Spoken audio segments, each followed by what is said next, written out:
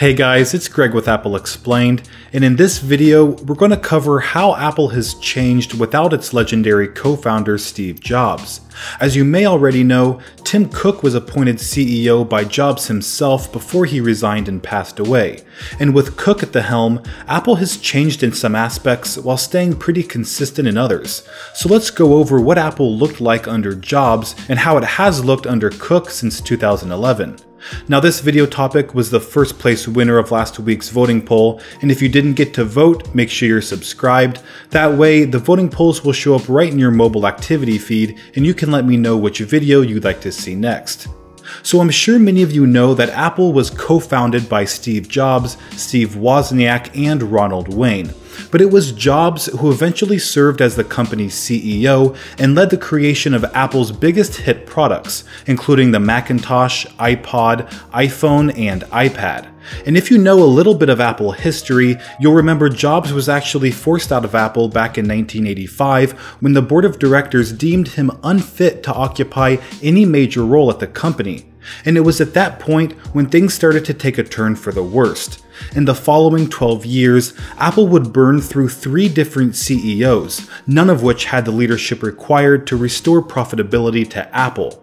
That is, until Steve Jobs returned to the company in 1997, at which point he refocused Apple's efforts into making a few great products rather than dozens of mediocre products, one of which was the infamous iMac in 1998, which single-handedly brought Apple back from the brink of bankruptcy and returned the company to profitability.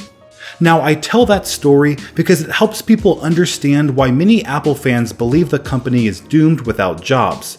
They believe Steve Jobs' vision and leadership was the lifeblood of Apple, and it's easy to understand where they're coming from. Because looking back at Apple's history, there does appear to be a correlation between Jobs' presence at Apple and the company's level of success. And if you believe that to be true, Jobs' departure in 2011 should have been accompanied by the company's decline shortly after, similar to what happened when he was forced out back in 1985. But that hasn't been the case, and that's because Apple's success wasn't due to Jobs himself, but rather the philosophy Jobs ingrained into the company. When Jobs was forced out in 1985, then CEO John Sculley and Apple's board of directors had a completely different approach to managing the company than Jobs. They wanted Apple to expand its product line by introducing new models, but this only fragmented their computer lineup and confused customers. Also, Sculley was no tech visionary. He essentially bet a portion of the company on the Newton PDA, a piece of technology that was rushed to market and suffered from disappointing sales. And these mistakes weren't made because Jobs was absent, but because Apple's leadership didn't understand the philosophy that made the company successful in the first place.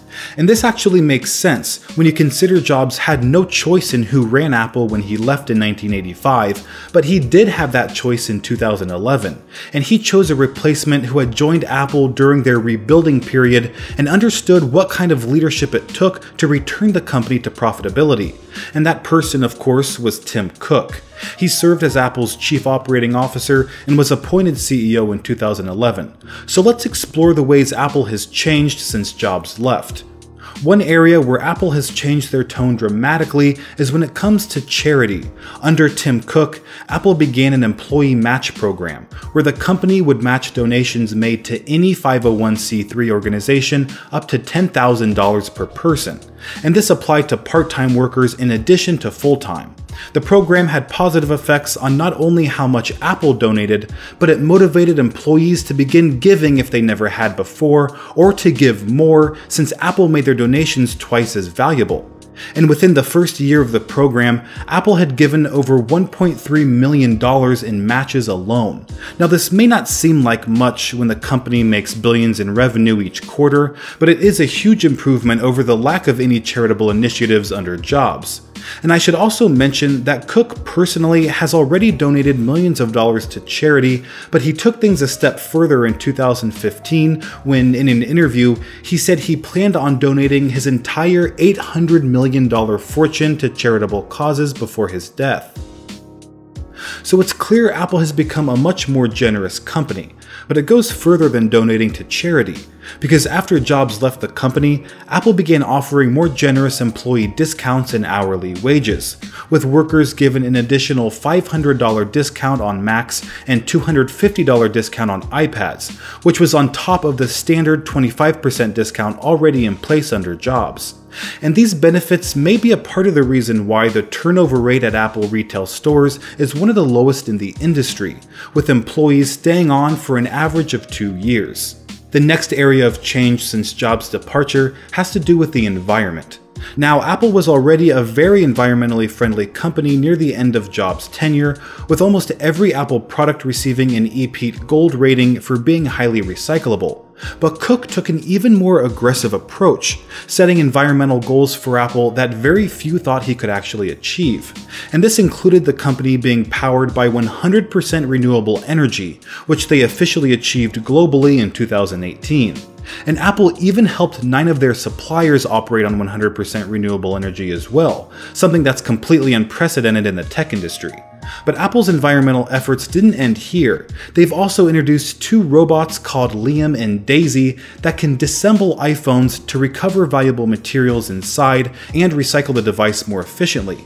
And when it comes to the 2018 MacBook Air and Mac Mini, Apple announced they would be made from 100% recycled aluminum, a first for any Apple product. Also, keep in mind all of this has been achieved since 2011, which just goes to show how aggressive Apple has become in pushing the boundaries of environmental responsibility. So we can all agree that being more environmentally friendly is a positive move for Apple, but the next thing we discuss may not be so well received. Because one of the most noticeable changes Apple has made to their products is their prices, which have been ever increasing since about 2015.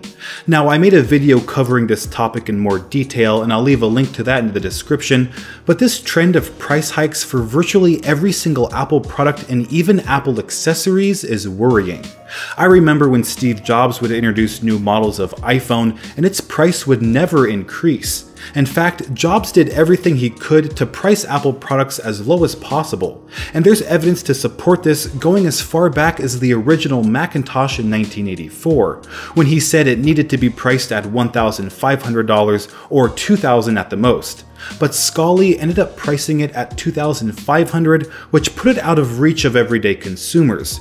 And we may be seeing that type of approach creeping back into Apple today, because when the iPad was first introduced, it was $500. But today, the most affordable flagship iPad starts at $800. And this is the case for the majority of Apple's product lines, including the iPhone, MacBook, Mac Mini, Apple Watch, and Apple TV. And these rising prices have meant record profits for Apple, who today has about $237 billion in cash on hand, compared to $76 billion when Jobs left in 2011. Now, this technically is a good thing for Apple, but customers can only handle so much sticker shock before they're driven away from the brand. Now, the last difference in Apple I want to point out is how often they engage with the media. Jobs was known for being a very private person who rarely gave interviews, and other Apple executives followed suit. But Cook has taken a different approach. He's sat down for dozens of interviews since he was appointed CEO in 2011, and other prominent figures within the company have done the same, including Jonathan Ive, Eddie Q, and Craig Federighi. Cook even made appearances to capitalize on the bad press surrounding the way Facebook handled and sold user data. Now, whether this is a positive or negative thing for Apple remains to be seen, but I think if Cook continues to lead Apple in a moral and transparent way, they can use the media to communicate the advantages of being an Apple user, including not having your personal data stored and sold without your knowledge. So it's clear that Cook has been successful in maintaining effective leadership at Apple by ensuring the company's products remain seamless, easy to use, well designed, and also profitable, which is important in sustaining a company's existence because even Jobs himself said money is important to keep the ship afloat. Now, I've discussed different ways Apple has changed without Steve Jobs, but I want to point out many things that have remained the same, Apple still makes easy-to-use products with great designs, they continue to build the best retail stores in the industry, they continue to take user privacy seriously, and they still put the customer experience front and center of everything they do. And those are the qualities of Apple that Steve Jobs helped build and nurture throughout his life. So the question is not whether Tim Cook is a better or worse CEO than Steve Jobs, but rather, is Apple still creating valuable products that make all of our lives easier? If so, Apple will continue to enjoy success in the tech industry and grow as a company. So that's how Apple has changed since Steve Jobs left, and if you want to vote for the next video topic, don't forget to subscribe. Thanks for watching, and I'll see you next time.